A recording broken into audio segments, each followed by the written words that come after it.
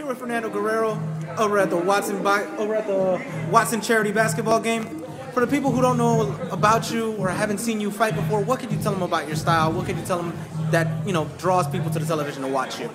Well, I'm a guerrero, and I do whatever it takes to win. So never count me out. That's my attitude. I think that I'm the best. My mentality is that way, and 19 knockouts speaks for itself. You got a big fight coming up February 9th, or at least that's the rumor. You got Peter Quillin coming up. How do you feel about that? I feel great. I feel so happy, man. I don't even know how to act.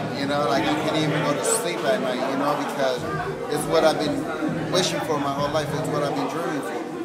Finally, a Dominicano has a chance to become a champion, and from the East Coast. So it's everything that I always wanted. Yeah, Dominican versus Cuban, East Coast, New York. Yeah. Let me see how did you feel about Quillin's last performance versus Ndam? I know you were watching that fight closely. Yeah, well, I actually didn't, because I'm always I only pay attention to the people that I'm going to fight,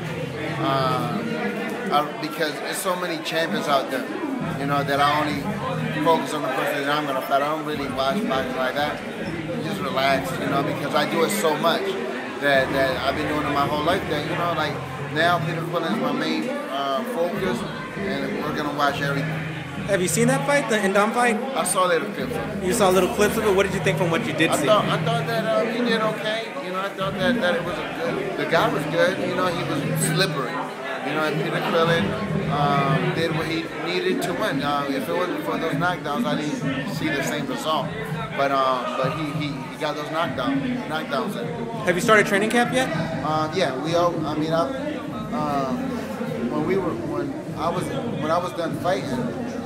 My last fight with JC Candela, I already didn't get even hit or whatever, so we always in shape.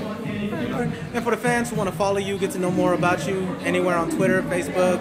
Persígueme en Fernando Domini at Twitter.com y después persígueme en Fernando El Guerrero on Facebook, FG De La Cruz in Instagram, so you can follow me anywhere. All right, thank you very much.